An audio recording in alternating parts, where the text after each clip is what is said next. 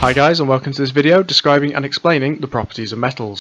Now I'm going to start off by going through what the main properties of metals are. The first two of which are that metals are malleable and they are good conductors, which means they are strong conductors of heat and strong conductors of electricity, and malleable means they can be hammered into shape. And the other ones you need to know are they have high melting points, they are shiny, they are solid at room temperature, they are usually more dense than water, and they are insoluble.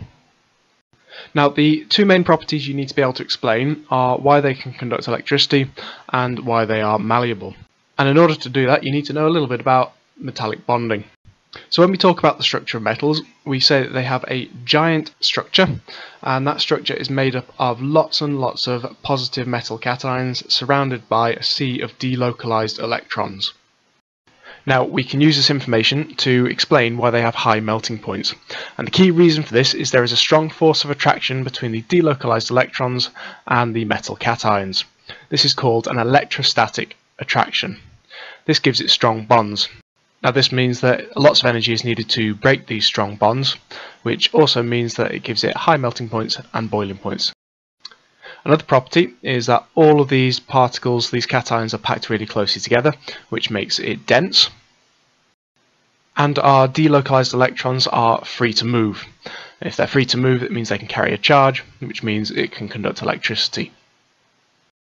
Now, the final property you do need to know about is why they are malleable, and that is all down to the fact that they are in layers, and these layers can slide past each other. There's still a strong force of attraction between the delocalized electrons and the cations, so it stays together, which makes it malleable overall.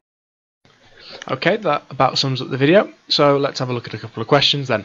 So, thinking back to what you've just been listening to and watching, identify 3 different properties of the metal copper, describe the structure of a metal, explain why metals can conduct electricity, and explain why metals have high melting points. Pause the video now, have a go, and we'll see how you've done in a minute. Okay, let's go through then. So the first one says to identify 3 different properties of the metal copper. So it doesn't matter the fact they put metal copper in there, it's just looking at the properties of metals.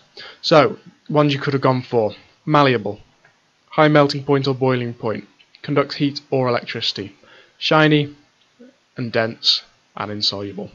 You would have got 1 mark for any of these 6 bullet points, 3 in total. Question 2, describe the structure of a metal. You're looking for the 2 key things. Cations for 1 mark, surrounded by a sea of delocalized electrons. It's that key word, delocalized, you need to get in there. In some exam papers they might have given you for the giant structure, but I would focus on these 2. Question 3, explain why metals can conduct electricity. So the first mark is saying you've got your delocalized electrons again. That's a key phrase to learn. They're free to move for 1 mark, and they can carry a charge for 1 mark. Explain why metals have high melting points. Strong electrostatic attraction. It's that electrostatic which is one of the key words you've got to learn for this exam. Between the electrons and the cations, you could have put delocalized electrons in here, it doesn't matter as much. And lots of energy needed to break the bonds. Okay, that about sums up this video, so we'll have a look at the review section, which is choose 3 of the following properties and explain them. Number 1 being copper is a good conductor of electricity, number 2 lead is very dense, number 3 aluminium is malleable, and number 4 iron has a high melting point. So 3 of the 4, choose them and explain that property for me. That ends this video. Hi guys, hopefully you've enjoyed the video. If you have, click the subscribe button down below and visit the website mrbarnestc.com for more.